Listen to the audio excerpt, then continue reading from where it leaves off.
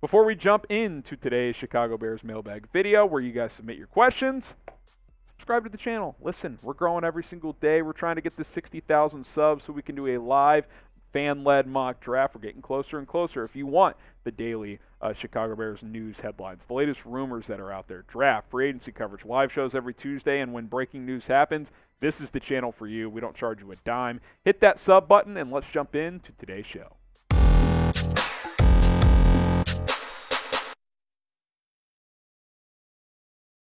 I'm Harrison Graham, and you're watching Chicago Bears Now. Let's get into your questions, hashtag Bears or Super Chat, as it is mailbag time here on the channel. From Alex Dino, Todd Bowles for DC. I mean, a lot of things would have to happen for that to happen. Number one, you got to fire Alan Williams. And number two, the Bucs have to fire Todd Bowles. So don't think that's happening. I think Alan Williams will be back next season. Maybe I'm wrong, but I don't think coordinator changes are coming for Chicago. Geezer Karen, thoughts on Tyree Wilson on a trade down? I've made that pick in my mock drafts before. I think on 2 of my Bears mock drafts. We've done 9 or 10 of them now. I've traded down and taken Tyree Wilson out of Texas Tech a couple of times. Freak athlete, 6'6", 275, really agile, open to it. Very, very open. Super chat from Paul Dow. Appreciate all the supers. Trade first to Indy for their 2023 for the number 4 overall pick, 3rd round pick, 2024 first and second, and Quenton Nelson. Would you take that deal? I would in a heartbeat.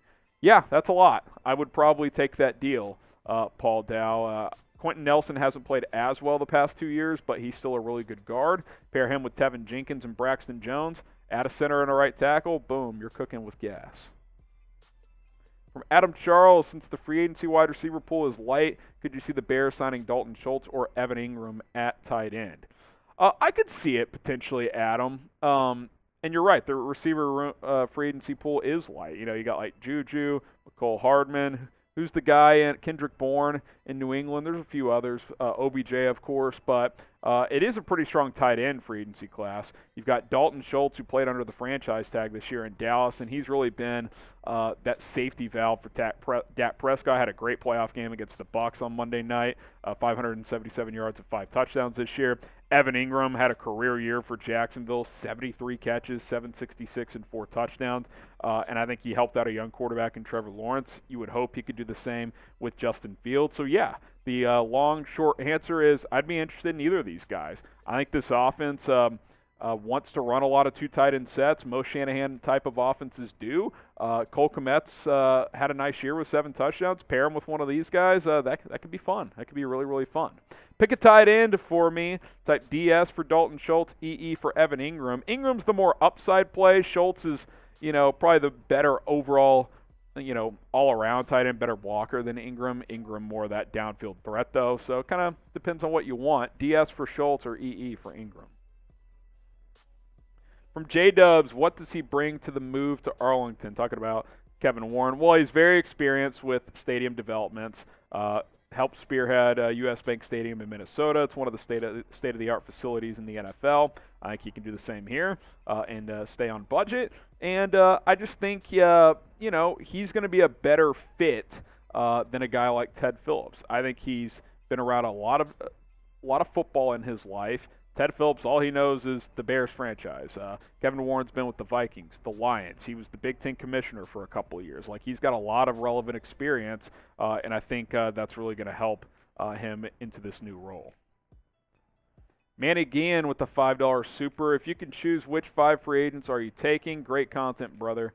Get the bear downs going for Manny Guillen. Appreciate the question there. If I had to pick 5 free agents, I would probably go Daron Payne, Mike McGlinchey at right tackle. I would go Saquon Barkley or David Montgomery, depending on price. Maybe Juju, and then maybe a corner or linebacker. Maybe Okereke out of Indianapolis. Someone to pair with Jack Sanborn. There's a lot more names than that, some more linemen, but those are 5 names that come to mind right off the bat. Now, we're going to answer more of your questions coming up here in just a second, but today's episode of Chicago Bears Now is presented by LinkedIn Talent Solutions. As a small business owner or hiring manager, you know that success in 2023 all depends on the team members you surround yourself with. That's why you got to check out LinkedIn Jobs right now. With LinkedIn Jobs, you can hire qualified candidates more efficiently by matching open roles with people who have the skills, values, and experiences to help you achieve your goals. LinkedIn Jobs will help you quickly attract qualified candidates to your open jobs with targeting tools. They go beyond resume data by using insights from your job post, company, and their 875 million member profiles to put your post in front of the most qualified candidates. LinkedIn Jobs makes it easy to screen and rate applicants based on your job qualifications on one platform. It's why small businesses rate LinkedIn Jobs #1 in delivering quality hires versus leading competitors. LinkedIn Jobs helps you find qualified candidates you want to talk to faster. Post your job for free at linkedin.com/NFL Daily. That is linkedin.com/NFL Daily. Terms and conditions apply. Check the description and the comments for that link below. It's linkedin.com/NFL Daily. Help your small business grow in 2023. Let's go to Paul Easter. With the Bucs probably going into a rebuild, do you see anyone you want to target there? How about Vita Vea? I mean, I love Vita Vea. I mean, I would certainly have interest in him. I don't know if he'll get moved, but assuming Brady walks, could Mike Evans or Chris Godwin get traded? I'd be interested in those guys. Devin White would be a great fit. I probably wouldn't trade for him just because, you didn't pay Roquan Smith. Why would you pay Devin White? But, yeah, they've got guys that I would absolutely be interested in. $10 super chat from Alex Dino. Trade with the Seahawks for their first-round pick, Bruce Irvin, Tyler Lockett, and other picks. I don't know what Bruce Irvin really offers. I know he kind of played well this year for Seattle, but he's pretty old. I like Tyler Lockett. He's getting up there, but he's still like a number 2 type of receiver. Get more picks. Depends what those picks are, but picks, Lockett, to move from 1 to 5. Yeah, if you get a couple more premium picks, I'm in. D. Smith, Kirk Cousins and kicker for Fields and first pick. No.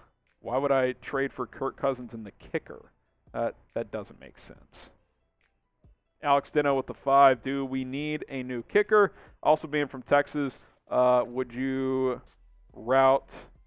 Who would you root? Do you mean who would I rather root for, Dallas or Houston? Oh, Dallas guy. Not an H-Town guy. H-Town's all right, but we live in Dallas here at Chat Sports. It's a great city. Keem78, would you try to sign Larry Ogunjobi to a 1-year deal? Maybe. Poles and Ogunjobi obviously have some sort of relationship. Now, is that relationship fixable? I don't know. I mean, he signed Ogunjobi to that big deal verbally, and then he failed the physical, had to cancel that deal. That's a tough thing to get past, I would imagine. But am I open to it? Yes. Is Larry? I don't know. From Everett Sapp, should the Bears try to trade for Gabriel Davis? I mean, I'd be interested in it. Gabe Davis is a great player. Good receiver for the Bills. I don't think he's a number 1. I think he thrives partially due to Stephon Diggs, but he's coming to his own in the last couple of years. So, yeah, I'd be open to it, but it's not a number 1. Just understand that from the beginning. From Ron Panday, who won the trade with the Steelers, I like Chase Claypool, but I would have also loved 32nd pick. I mean, look, right now, Pittsburgh's won it. That's just what it is. Now, that trade wasn't just about the final 8 games of the 2022 season. I said it then. I've said it recently. I'll say it now. We won't fully be able to, determine who won that trade until probably the end of this next season. Now, if Claypool has a disappointing year and puts up average numbers, then I would say, yeah, Pittsburgh probably won that deal. They got a fringe first-round pick for him with it being 32 overall. So, yeah, early on, Poles took the L on that one, but I don't think we can properly judge it at this point. We got to give this offseason a chance to play out and see how Claypool and Fields develop chemistry into next year. Now, name a player that the Bears should sign in free agency. Big reason Ryan Poles made that trade is he didn't love the wide receiver free agency pool. Who would you like to sign in free agency? Any player that's available, let us know in the comments. Got time for a few more. Hashtag Bears or Super Chat. If you Super Chat, you can skip the line. Q Carrito, I'm definitely on the keep Fields train, but realistically, who or what would we get more for, Fields or the number 1 pick? The number 1 pick. I love Fields, but you're getting more for the number 1 pick. You just are. So, I don't think you're getting multiple firsts for Justin Fields. Number 1 pick, you could get multiple firsts for. From Johnny Bernicki, what do you think happens with Aaron Rodgers next year? I have no idea. We're filming this live on Tuesday, and he apparently said on Pat McAfee that if the Packers go into a rebuild, I'm not interested. He's basically said that the last 2 offseasons. People are going to freak out, oh, he's going to leave. Well, if the Packers come to him and say, hey, we'd like you to return and we're trying to win this year, then, well, that's not rebuilding. So I honestly think Aaron Rodgers is year to year at this point. He probably won't decide what his future is for another at least month or so. If he decides to return, I do think Jordan Love's going to request a trade. I do think that will happen. So, I don't know. It feels 50-50. Really 33-33-33. 33% he retires, 33% he returns to Green Bay, 33% he gets traded to another team. I think all 3 could be on the table. From Zeus, do you think we should draft Quenton Nelson at 4 after trading with the Colts for their first round this year, second round, and Buckner possibly also a first next year? Yeah, so you're saying if you make that trade, pick Johnston at 4. That feels a little rich. Now, if Quenton Nelson has an incredible combine and good draft workouts, then maybe he goes top 5. Receivers go top 5 sometimes. WR Chase went top 5. The 4 feels high for Johnston. I love Quenton Nelson. I think at 4, you're probably taking a Will Anderson if he's there, Jalen Carter, maybe a Miles Murphy. I don't think Johnston or any other receiver goes top 5 this year. From G Radio, thoughts on Matthew Judon from the Patriots? I think he is out of guaranteed money. I would love him. Producer Jack says he's not for sale, but I like Judon. Great pass rusher. You got to rebuild that front 4. You just do. So I do think Ryan Poles will be opportunistic on trades. He's not going to over-trade for guys because he wants to build through the draft, but if you can get a guy like that to rush the passer for a reasonable trade compensation, I think anything could be on the table at this point. If I didn't get to your question, have no fear. Social media is here. Give me a follow at HGramNFL on Twitter and Instagram. Ask me your questions over there. It's at HGramNFL. And then we will end this mailbag on, let's get the Keem super chat in here at the end of this mailbag here. At HGramNFL, if we didn't get to your question, go ahead and message me over there on Twitter or IG.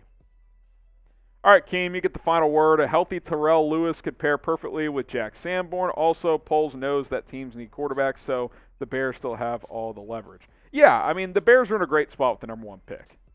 You want the choice of quarterback in this draft, you got to trade up with Chicago. It's really that simple. So we'll see it on Terrell Lewis, but I do agree with the point on the Bears controlling the draft.